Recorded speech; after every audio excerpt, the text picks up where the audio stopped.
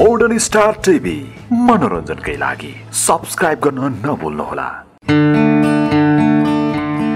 नयाँ शक्ति पार्टी नेपालका संयोजक डाक्टर बाबुराम भट्टराईले सत्ता र कुर्सी टिकाउन प्रधानमन्त्री पुष्पकमल दाहालले भारतसँग राष्ट्रघाती सम्झौता गरेको आरोप लगाएका छन्। नयाँ शक्ति पार्टी नेपाल जिल्ला परिषद भक्तपुरद्वारा शनिबार आयोजित शुभकामना आदान प्रदान एवं चियापान कार्यक्रममा उनले भारतसँग भएको 15-25 बुँदे सम्झौता देशको हित विपरीत रहेको छ। संयोजक डाक्टर भट्टराईले भारतसँग सम्झौता भएको दिन आफूलाई निन्द्रा नलागेको चर्चा गर्दै भने प्रधानमन्त्रीले भारत भवनमा 25 बुँदे सहमति गरी सार्वजनिक गर्दा मलाई रातभर निन्द्रा लागेन।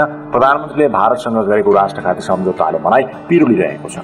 सत्ता र कुर्सी टिकाउन विदेशीसँग सम्झौता गर्नुपर्ने अवस्था आइरहेकोमा देश विदेशीको गम्भीर कुचक्रलाई बताउँदै उनले आफ्नो यस्तो प्रवृत्तिको अन्त्य गर्न संविधान संशोधन गरेर कार्यकारी राष्ट्रपतिको व्यवस्था गर्नुपर्नेमा जोड दिएका छन्। डाक्टर भट्टराईले भने 5 वर्षसम्म स्थायी सरकार भएमा विदेशीले चलखेल गर्न सक्दैन, देश विकास र समृद्धितर्फ अगाडि बढ्छ। प्रचण्डले भारतसँग राष्ट्रहित विपरीत सम्झौता गर्दा पनि अरू दलले त्यसको विरुद्धमा बोल्न नसकेको भन्दै उनले भने प्रधानमन्त्रीले भारतसँग राष्ट्रघाती सम्झौता गर्दा पनि अरू दलले विरोध गर्न सकेका छैन, त्यस विरुद्धमा बढिरहँदा मलाई उल्टै भारत परास्त भएको आरोप लगाएका छन्।